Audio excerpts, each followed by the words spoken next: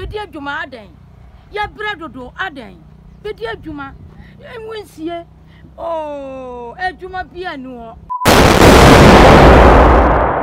Let's run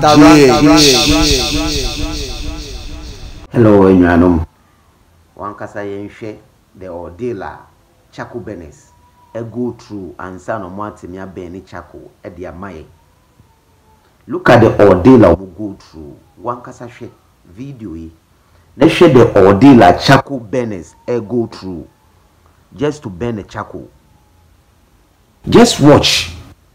Just see the kind of ordeal they go through. They are being exposed to various health hazards, various health issues. There's no any appropriate working gear. No nose mask, no goggles, no Wellington boot, no any appropriate attire. Nansu, they sacrifice their life to burn the charcoals. Share mami, almost 60 years so, 60 years. Odishi charcoal. Why Jumai for over so many years and still doing it. Or so 60 years. I'll burn the charcoal. Ejumani Edin, very tedious. From day one, from the preparation, kopim tama on the burning charcoal newe. Even put materials in for motor the burning charcoal no crapo, and yet easy. And yet easy.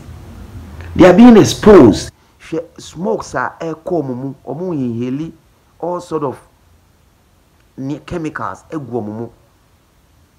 just to burn the charcoal. Wow, she is small girl. Look at how beautiful she is. Just look at the skin. Also oil charcoal or burning charcoal. Or a young girl like GHS or call SS. Our boani mami in the charcoal burning business. Tiwashe video. Let's share the kind of ordeal the charcoal burners no omo go through. Enye juma kitu akra juma very tedious.